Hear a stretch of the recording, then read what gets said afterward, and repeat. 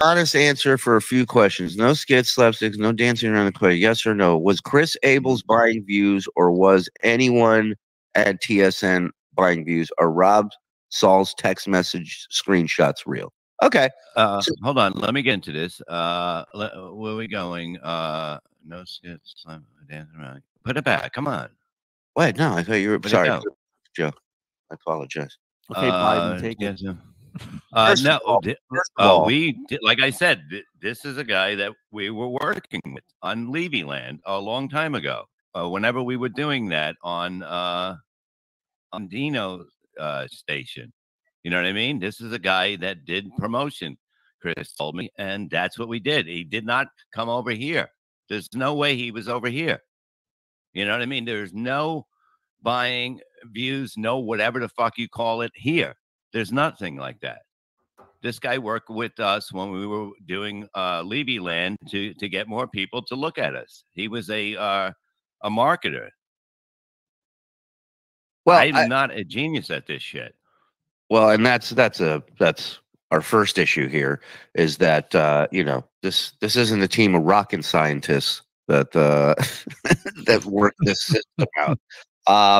Look, I don't know anything that these guys did before this network started. Here's what I know. When we started the network, the whole point of bringing other shows in is we had a little bit of an audience, and these shows were smaller shows. What's the point of me going after a show that that has 800 viewers when all I can give them is 300? Why would they come here?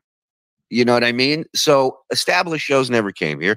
We offered shows that were up and coming an opportunity to come here. Now, do I personally think that Abel's guy was buying views? I think so, personally. Went back, looked at some numbers. Now, do I think that Abel's is doing this intentionally? The only reason the only thing I scratch my head about is it makes no fucking sense. It makes no fucking sense. He wouldn't need to do that because his revenue is not based on views. It's not based on live views. Look, they had a very small amount of viewers compared to last shows last night. That being said, their super chats and the amount of traffic in the chat was consistent with their other shows. Meaning, and that's the crazy thing, the show is successful revenue-wise already without fake viewers. So there's no fucking need for it. But it puts me and this network and everybody at jeopardy and at risk. That is not cool. That I don't dig at all. Now, did I know anything about it beforehand? Did I have probably not? Absolutely not. Absolutely not. Have I ever purchased any views? No. No. Anybody who's been here from the start will know we started small and we slow and steady grew. That's what we did. Legit. Yeah, it was basically a year of fucking miserable men first we were doing. 40 people watching, 60 people watching. We get excited if we broke triple digits. Yeah. You know? And that's the reality. It makes no sense to buy views. Exactly.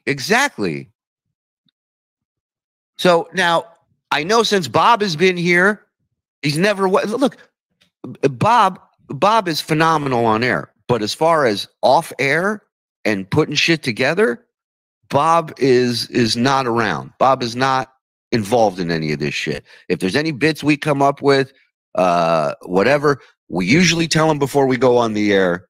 And sometimes we don't even tell him. We just go on and just spring the bit on him. I like to do a show like that. You know what I mean? Boom. Yeah, he's lazy. So I like to just go. I don't like to know stuff. Like I like to just do it. So do I think Bob is buying views behind my back here at the network? Absolutely not. Absolutely not.